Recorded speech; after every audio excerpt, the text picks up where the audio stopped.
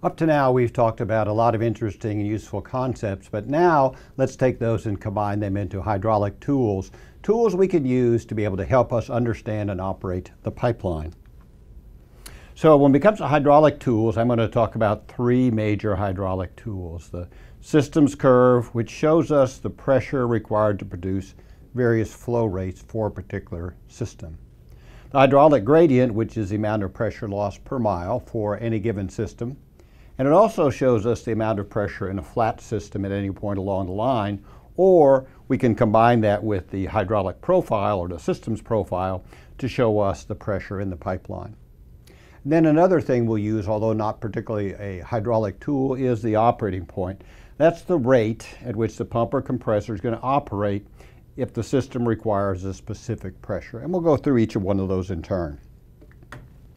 So this first one is a systems resistance curve. If we look, what we have is on the left-hand side, we have the vertical axis, which can be expressed in PSI, kilopascals, meters, or feet. So expressions of pressure. On the bottom then, the horizontal axis is the flow rate in barrels per hour, cubic meters per hour, cubic feet per hour, as the case may be.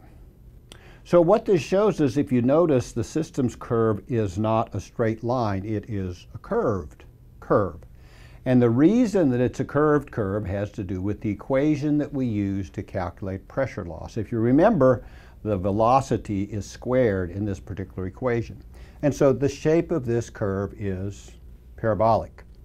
What the systems curve tells us is the amount of pressure required to pump a given system with a given set of fluid characteristics or fluid properties at a certain rate.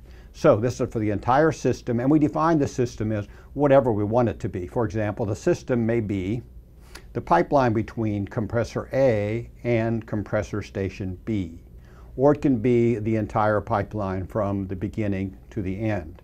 But it is for a particular system, and it varies based on if we change the system or even if we change ambient temperatures so that viscosity goes up or density changes.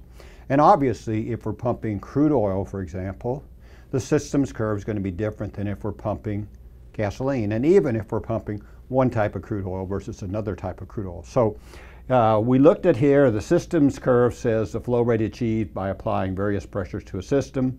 And if the system or fluid changes, so does the curve. So rather than talking about a systems curve, we're probably better to talk about a family of curves. So a given system is going to have an envelope of curves. So if you look at this bottom curve, for example, or the one the farthest to the right, this one would represent the lightest material, the least viscous material, moving on the hottest day, for example. And then the one as we move over to the left farther, if we have more viscous or denser fluid, the system's going to shift in that direction.